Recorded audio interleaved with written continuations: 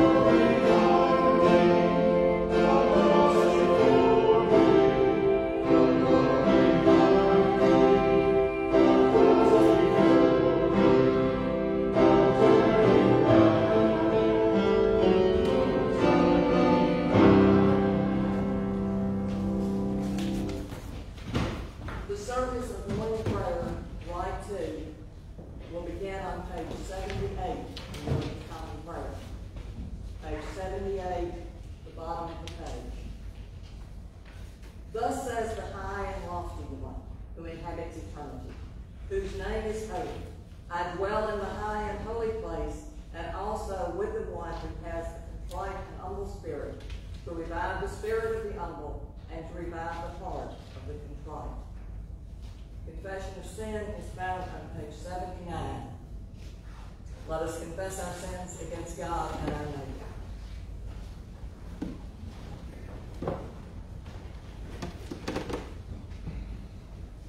Most merciful God, we confess that we have sinned against you in thought, word, and deed, by what we have done and by what we have left undone. We have not loved you with our whole heart. We have not loved our neighbors as ourselves. We are truly sorry and we humbly repent. For the sake of your Son, Jesus Christ, have mercy on us and forgive us, that we may delight in your will and walk in your ways to the glory of your name. Amen. Almighty God, have mercy on us. Forgive us all our sins through our Lord Jesus Christ. Strengthen us in all goodness, and by the power of the Holy Spirit, keep us in eternal life. Amen. Lord, open our lips. Our mouths shall proclaim your praise. Glory to the Father, To the Son, and to the Holy Spirit, as it was in the beginning, is now, and will be forever. Amen. Reading together the Venite, found on page 82.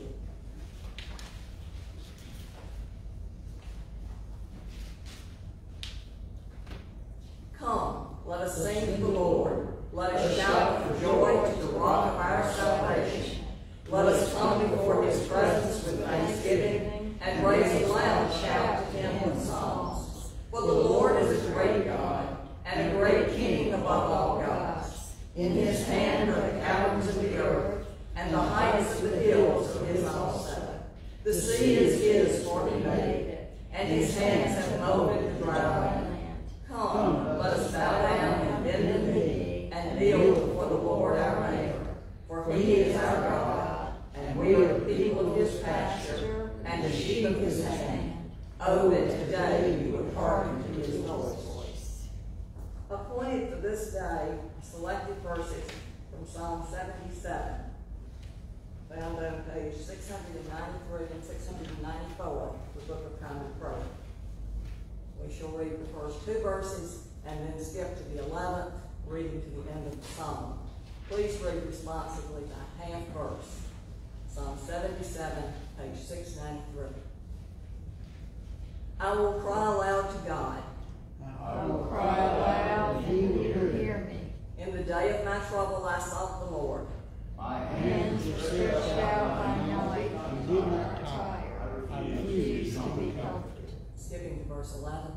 I will remember the works of the Lord. Call to mind the wonders of all time. I will meditate on all your acts. And ponder your mighty deeds. Your way, O God, is holy. Who is so great God as our God. You are the God who works wonders. And have declared your power among the peoples. By your strength you have redeemed your people. The children of Jacob and Joseph. The waters saw you, O God. The waters saw you and trembled. The very depths were shaken. The clouds poured out water. The skies thundered. Your arrows flashed to and fro. The sound of your thunder was in the whirlwind. Your lightnings lit up the world. The earth trembled and shook.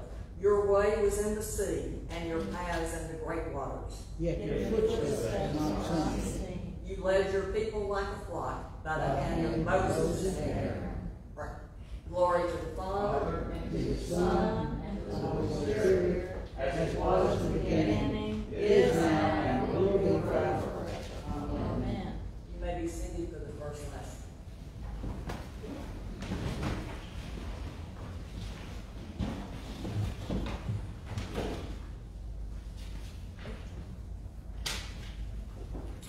The first lesson is from 2 Kings. Now when the Lord was about to take Elijah up to heaven by a whirlwind, Elijah and Elisha were on their way from Gilgal. Elijah and Elisha, "Stay here, for the Lord has sent me far as Bethel." But Elisha said, "As the Lord lives, and as you live yourself live, I will not leave you." So they went down to Bethel. Then Elijah said to him, "Stay here. The Lord has sent me to the Jordan." But he said, "As the Lord lives, and as you yourself live, I will not leave you." So the two of them went on. 50 men of the company of prophets also went, and stood at some distance from them, as they both were standing by the Jordan. Then Elijah took his mantle and rolled it up, and struck the water. The water was parted to one side and to the other, until the two of them crossed on dry ground. When they had crossed, Elijah said to Elisha, "Tell me what I may do for you before I am taken from you." Elisha said, "Please let me inherit a double share of your spirit." He responded, "You have asked a hard thing. Yet if you see me as I am being taken from you, it will be granted. You, if not, it will not." As they continued walking and talking, a chariot of fire and horses of fire separated the two of them, and Elijah ascended in a whirlwind into heaven. Elisha kept watching and crying out, "Father, Father, the chariots of Israel and its horsemen." But when he could no longer see him, he grasped his own clothes and tore them into two pieces. He picked up the mantle of Elijah that had fallen from him, and went back and stood on the bank of the Jordan. He took the mantle of Elijah that had fallen from him, and struck the water, saying, "Where is the Lord, the God of Elijah?" When he had struck the water was parted to one side and to the other, and Elijah went over. Canticle 13 is on the Book of Common Prayer, in the Book of Common Prayer, page 90.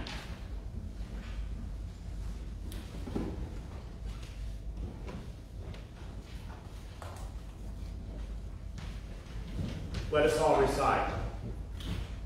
Glory to you, Lord God of our fathers. You are worthy of praise. Glory to you. Glory to you for the radiance of your holy name. We will praise you and highly exalt you forever. Glory to you in the splendor of your temple. On the throne of your majesty, glory to you. Glory to you seated between the cherubim. We will praise you and highly exalt you forever. Glory to you beholding the depths and the high vault of heaven. Glory to you. Glory to you, Father, Son, and Holy Spirit. We will praise you and highly exalt you forever. Our second lesson from Galatians.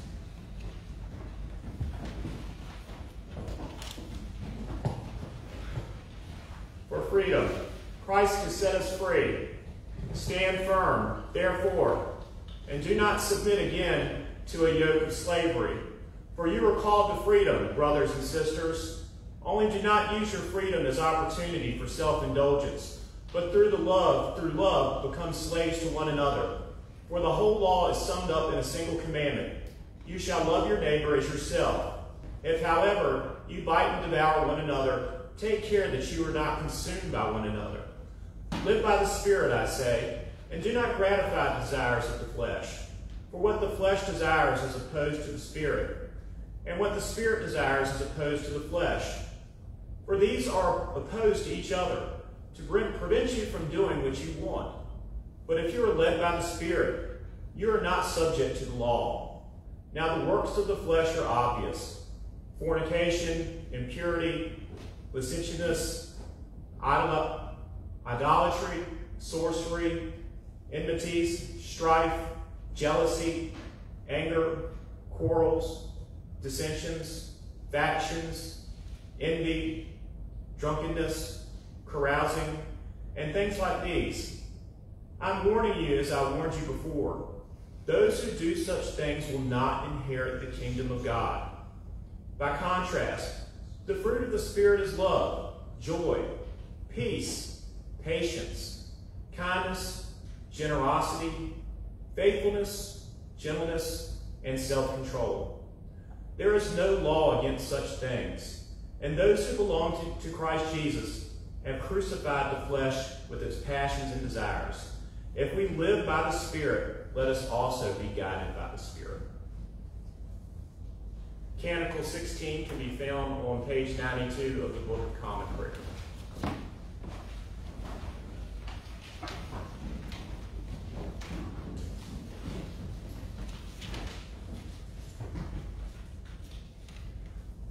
Let us all recite. Blessed be the Lord, the God of Israel. He has come to his people and set them free. He has raised up for us a mighty Savior, born in the house of his servant David. Through his holy prophets he promised of old that he would save us from our enemies, from the hands of all who hate us. He promised to show mercy to our fathers and to remember his holy covenant. This was the oath he swore to our father Abraham, to set us free from the hands of our enemies, free to worship him without fear, holy and righteous in his sight, all the days of our life. You, my child, shall be called the prophet of the Most High, for you will go before the Lord to prepare his way, to give his people knowledge of salvation by the forgiveness of their sins. In the tender compassion of our God, the dawn from on high shall break upon us, to shine on those who dwell in the darkness and shadow of death, and to guide our feet in the way of peace. Glory to the Father, to the Son, and to the Holy Spirit, as was in the beginning, now, and will be forever. Amen. May be seated. The third lesson from Luke. When the days drew near for him to be taken up, he set his face to go to Jerusalem, and he sent messengers ahead of him. On the way, they entered a village of the Samaritans to make ready for him. But they did not receive him because his face was set towards Jerusalem. When his disciples, James and John, saw it, they said, "Lord, do you want us to command fire to come down from heaven and consume them?" But he turned and rebuked them. Then they went on to another village. As they were going along the road, someone said to him, "I will follow you wherever you go." And Jesus said to him, "Foxes have holes, and birds of the air have nests, but the Son of Man has nowhere to lay his head." To another he said, "Follow me."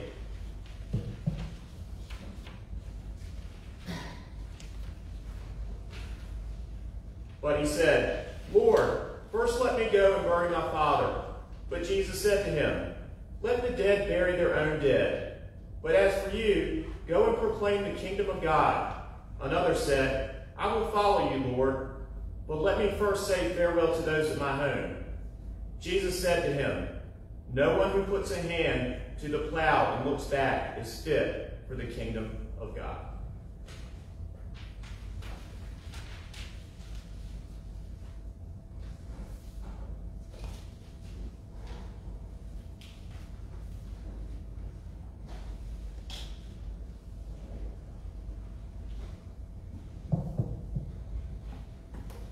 Our sermon this week from Sermons at Work is by the Reverend Joseph S. Pagano, who serves in the Anglican Church of Canada. It's called The Way. Every journey is a quest. At least that's what people who think about stories tell us. It doesn't matter if you're King Arthur in search of the Holy Grail, Don Quixote in search of his lady Dulcinea del Toboso, or Dorothy just trying to get home. And if our lives, from birth to death, from ignorance to wisdom, from exile to return, can be described as a journey, then we are also on a quest. And no quest is easy. Every time we set out on a journey, we will face trials and tribulations. These may come in the form of a dragon or an evil knight or flying monkeys, but by confronting these challenges, we will be transformed. We will not be the same people we were when we set out on the journey. Our gospel lesson for today comes from the beginning of what scholars call Luke's travel narrative. It is the story of Jesus' journey from Galilee to Jerusalem, a movement from the north to the south. It is a journey from the life he knew in Galilee to the death he will experience in Jerusalem. It is a story in which Jesus will be transformed from a prophet into the crucified Messiah, and Jesus' followers will be transformed from bystanders into disciples. On the journey to Jerusalem, we explore the mystery at the very heart of the Christian faith, the mystery of who we are called to be and what we are called to do. The early Christians used to refer to themselves as the Way. Luke, our gospel writer, is actually the first person to record this name for the early Christian movement. And it seems that by calling themselves the Way, the early church was saying something really important about who they were. This was not a static and settled community. They did not refer to themselves as the immovable fortress of faith or the mighty temple of absolute truth. Rather, they referred to themselves as the Way. And that is a name for a group of people who see themselves on the move, who find their true identity on the journey, who discover their deepest and truest lives as they follow Christ on his way of self-giving love. And this journey, like all journeys, will mean facing trials and tribulations. There will be risk and there will be conflict. But there is also a promise. The promise that on the journey we will be transformed. The promise that in losing our lives will be saved. The promise that on the way we will find new and abundant life. Luke tells us when the day drew near for Jesus to be taken up, he set his face to go to Jerusalem, and some of his disciples followed him on the way. The first episode of this journey occurs in Samaria. It is a fascinating story that we might think of as a bit of first-century Middle Eastern road rage. Jesus and his disciples are traveling through Samaria on their way to Jerusalem. Now that Jesus chose a route through Samaria is itself an interesting detail, because Jews and Samaritans did not like each other. Like so many Middle Eastern neighbors, then and now, they had a centuries-long conflict going. One of the flashpoints had been the destruction of the Samaritan temple around 128 BC by the Jewish ruler John Hyrcanus, because he saw it as an unholy rival to the true temple in Jerusalem. A surefire way to get a group of people to really hate you is to destroy their place of worship. In fact, the dislike between Jews and Samaritans was so bad that in Jesus' day, many Jews avoided traveling through Samaria altogether. They would take a long detour around the whole country. There was sort of an unofficial travel advisory saying it was unsafe for Jews to travel through Samaria. Then, as now, there are just some places in the world where it is not safe to go. But Jesus does not take the detour around Samaria. He resolutely sets his face toward Jerusalem, and he begins traveling south on the road through Samaria. And not surprisingly, because he is on his way to Jerusalem, the site of the hated temple of the Jews, Jesus is not welcome. Luke tells us that they did not receive him because his face was set toward Jerusalem. At this point, his disciples, James and John, become enraged. They are traveling along, and the Samaritans basically blow them off, and they completely lose their temper. True to their nickname, the Sons of Thunder, they turn to Jesus, veins bulging and hearts pounding, and say, "Lord, do you want us to command fire to come down from heaven and consume them?" Now this is some serious first-century Middle Eastern road rage. A village does not welcome them on their way to Jerusalem. The disciples want to call down fire from heaven. Think about how different the meaning of the Christian life would be if Jesus had said yes to their request for vengeance. Can you imagine turning into the nightly news and hearing that there's a backup on the Beltway because of a road rage incident? Seems like one of these aggressive drivers from D.C. cut off a van carrying the Sons of Thunder, Glory Hallelujah Praise Band for the Church of St. James and St. John. The church members became so enraged that they called down fire from heaven, which completely consumed the vehicle from D.C. Emergency workers are on the scene, and the cleanup could take several hours.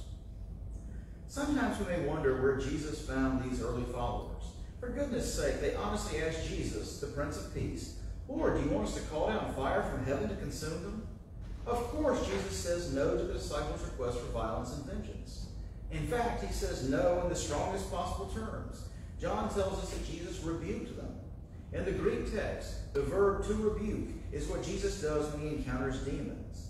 In the disciples' request for vengeance, in their request to call down fire from heaven on their enemies, Jesus sees something demonic, and he rebukes them. No more vengeance. No more first-century Middle Eastern road rage. The way of discipleship, the way of being a follower of Christ, is not to be the way of hatred and revenge. Traveling with Jesus on the road to Jerusalem, the disciples learn a deep truth about the Christian life. No more hate. No more retaliation. No more fire from heaven. Jesus had taught his disciples to love their enemies, to do good to those who hate him, to pray for those who mistreat him. In fact, Jesus had taught James and John these very lessons in the Sermon on the Plain before they had begun their journey through Samaria. And yet we know there's a big difference between understanding the words and living the truth of the words. Traveling with Jesus on their way to Jerusalem, the disciples learned the hard truth of loving their enemy. It is easy to say, but hard to do. It was hard to do then, and it is hard to do now. But we are called to follow a Lord who did not call down fire from heaven on his enemies. We are called to follow a teacher who told us to bless those who curse us and to pray for those who spitefully use us. We are called to follow Christ on his way to Jerusalem, on his way to the cross, where he did not curse his enemies, but rather pray, Father, forgive them, for they do not know what they are doing. The Christian life is a journey. It is a journey in which we discover our deepest and truest lives, the truth of who we are called to be, and how we are to live together in this world. The earliest Christians called themselves the Way. On the road to Jerusalem, following Jesus on his way of self-giving love, the first disciples learned that they must die to the old ways of anger and hatred and rise to the new life of forgiveness and love. This may not have seemed like a realistic way for first-century Jews traveling through Samaria to live. It may not seem like a realistic way to live in our present-day world either. And yet it may be our only realistic hope for the future. On a dusty road in the middle of a hostile Middle Eastern country, some followers of Jesus asked, Lord, do you want us to command fire to come down from heaven and consume them? Jesus turned to them and he rebuked them. And they went on to another village. As they were going along the road, they met another person. And Jesus said to him, follow me. Amen. Amen. Our offertory hymn is number 458, stanzas 1, 2, and 7. Ascribe it to the Lord, the honor of his name. Bring offerings and come into his gates with thanksgiving and praise.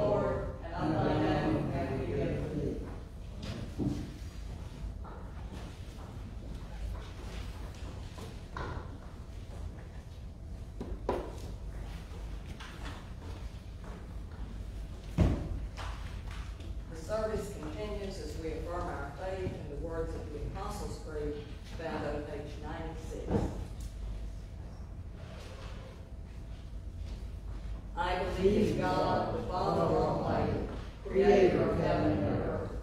I believe in Jesus Christ, the only Son, our Lord. He was conceived by the power of the Holy Spirit and born of the Virgin Mary. He suffered and was crucified, was crucified, died, and was buried. He descended to the dead. On the third day he rose again. He ascended into heaven and is seated at the right hand of the Father. He will come again and judge the living and the dead. I believe in the Holy Spirit, the Holy Catholic Church, the communion of saints, the forgiveness of sins, the resurrection of the body, and the life everlasting. Amen. The Lord be with you. And also with you. Let us pray. Our Father, who art in heaven, hallowed be thy name. Thy kingdom come, thy will be done, on earth as it is in heaven. Give us this day our daily bread, and forgive us our trespasses, as we forgive those who trespass against us. And lead us not into temptation, but deliver us from evil. For thine is the kingdom, and the power, and the glory, forever and ever. Amen. Suffrages B on page 98. Save your people, Lord, and bless your inheritance. Govern and uphold them, now and always. Day by day we bless you. We praise your name forever. Lord, keep us from all sin today. Have mercy on us, Lord, have mercy. Lord, show us your mercy and love. We put our trust in you, In you, Lord, is our hope. and we shall never hope in vain. Almighty God, you have built your church upon the foundation of the apostles and prophets, Jesus Christ himself being the chief cornerstone. Grant us so to be joined together in unity of spirit by their teaching, that we may be made a holy temple acceptable to you, through Jesus Christ our Lord, who lives and reigns with you in the Holy Spirit, one God, forever and ever. Amen. O God, you make us glad with the weekly remembrance of the glorious resurrection of your Son, our Lord.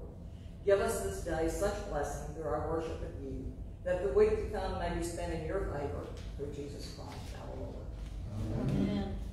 O God, the King eternal, whose light divides the day from the night and turns the shadow of death into the morning, drive far from us all wrong desires. Incline our hearts to keep your law, and guide our feet into the way of peace, that having done your will with cheerfulness during the day, we may, when night comes, rejoice to give you thanks through Jesus Christ our Lord.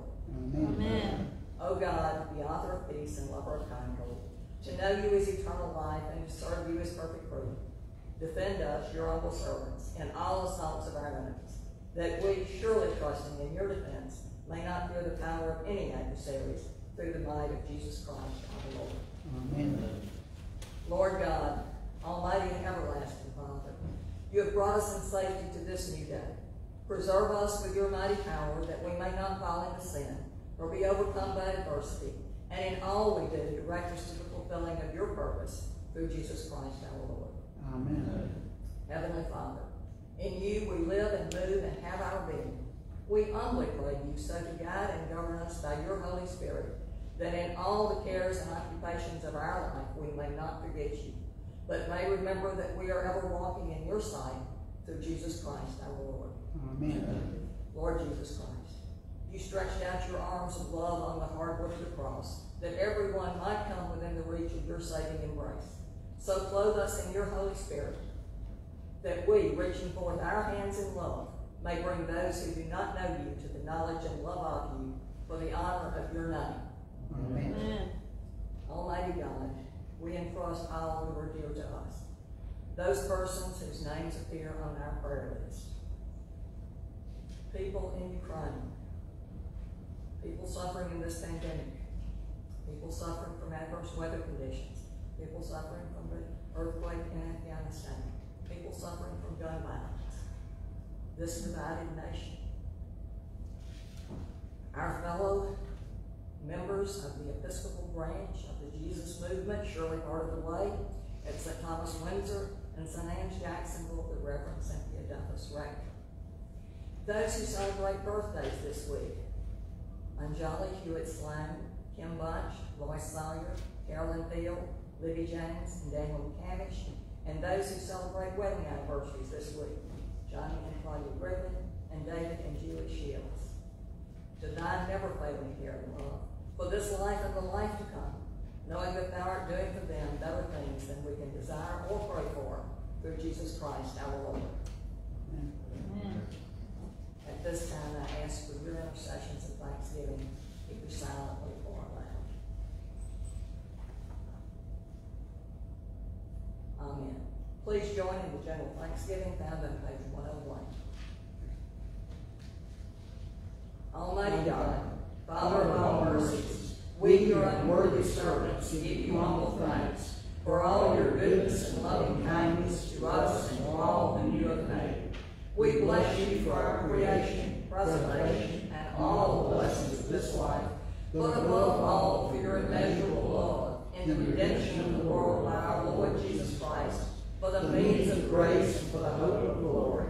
And we pray, give us such an awareness of your mercies, that with truly thankful hearts we may show forth your praise, not only with our lips but in our lives, by giving up ourselves to your service, and by walking before you in holiness and righteousness all our days, through Jesus Christ our Lord, to whom with you and the Holy Spirit be honor and glory throughout all ages. Amen. Almighty God, you have given us grace at this time with one accord to make our common supplication to you. And you've promised through your well-beloved Son that when 2 or 3 are gathered together in his name, you will be in the midst of them. Fulfill now, Lord, our desires and petitions as may be best for us, granting us in this world knowledge of your truth, and in the age to come, life everlasting. Amen. Let us bless the Lord. Thanks be to God. Our recessional hymn is number 559.